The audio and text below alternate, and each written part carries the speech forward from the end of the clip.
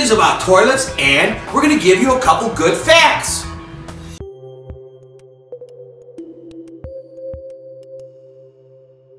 Buying toilets can be very difficult. They make 300 plus types. Then they stick them way on a second shelf where you can't see and touch.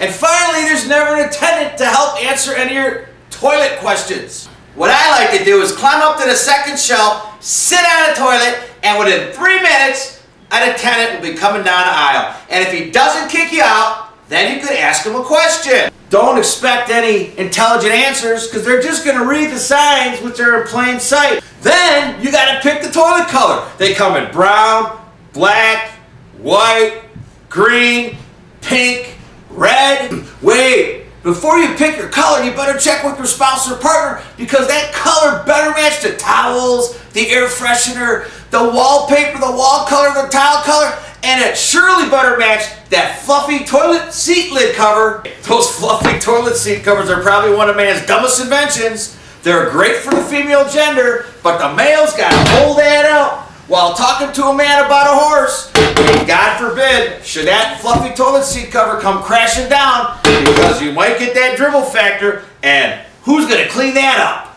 Hey, thanks to the French who invented Bordeaux, the bidet, and the French fry. Hey, if you pick the bidet, which has an orifice cleaning sprayer, you can pick it in the right-hand model or the left-hand model. Just make sure you know which is your dominant wiping hand because, God forbid, you have to start training the other hand.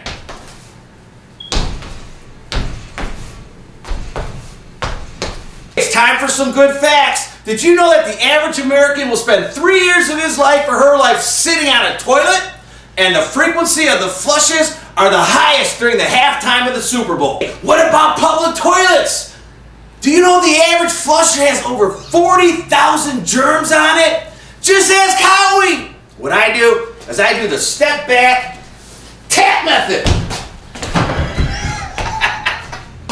Oh, maybe that's why they all have out of order signs.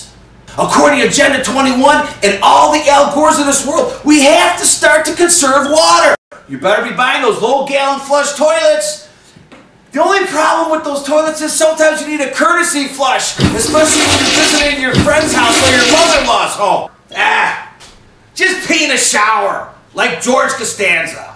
Did you know the White House staff gets 30 toilets to pick from and the Buckingham Palace staff gets 78?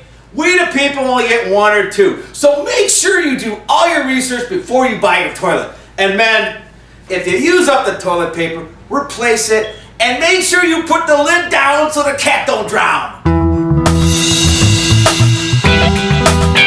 Males have to hold that up while they're talking to another male about a horse. No, not talking to another male. It just hold it up while you're talking to a man about a horse. Talking to a man about a horse. You're talking to a man about a horse. Yep, there you go. That's it. That's it. Okay. You can put me down as a writer too. As a plus a grip and a gaffer. And a gripper and gaffer. All right. And have to hold it up with one hand, and it'll be. Hold it up with one hand while you're talking to a man about a horse. Talking to a man about a horse. Then I'll lift my leg up to show. Then you can like walk out of set. Hey, if you pick the bidet, make sure. Oh shit! Should I say the orifice? Yeah, orifice sprayer. Absolutely, that's part of it. Orifice sprayer. God forbid you got to train the wrong hand or the other hand. Train the other hand, not the wrong hand. I'm a bad actor, man. And God forbid we got to teach the other hand how to wipe. How to wipe.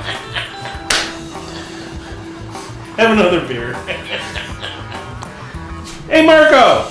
Yeah? Where'd you get those crazy glasses? Oh, these are my reading glasses. I get them up at Schmeckart's. That old hardware store on 65th? Yeah.